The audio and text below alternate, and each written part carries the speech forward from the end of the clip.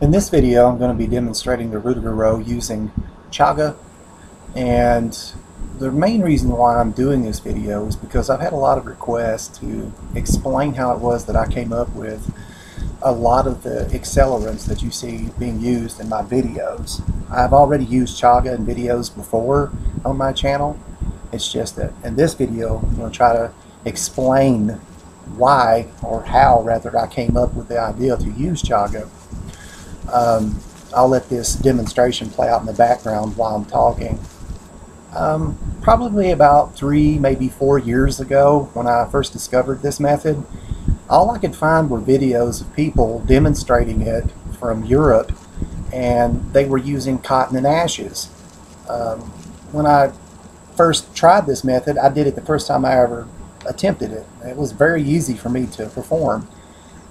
I got an ember in a matter of probably 10 seconds or so. You know, that was just like I said, my first time.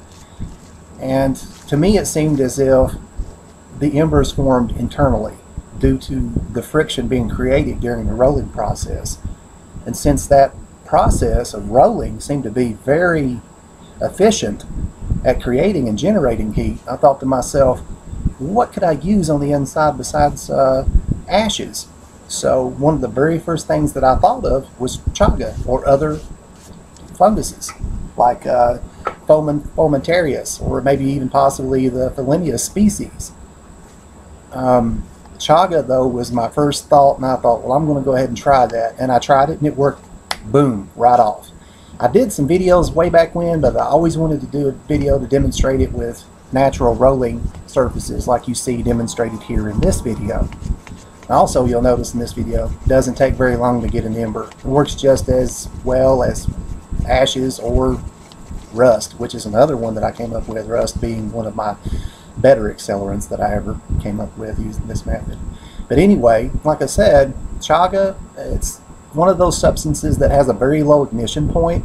It's very heat and friction sensitive. It's been used with friction fires before, like the bow drill or the hand drill. I've actually used it with both of those and gotten embers fairly easily.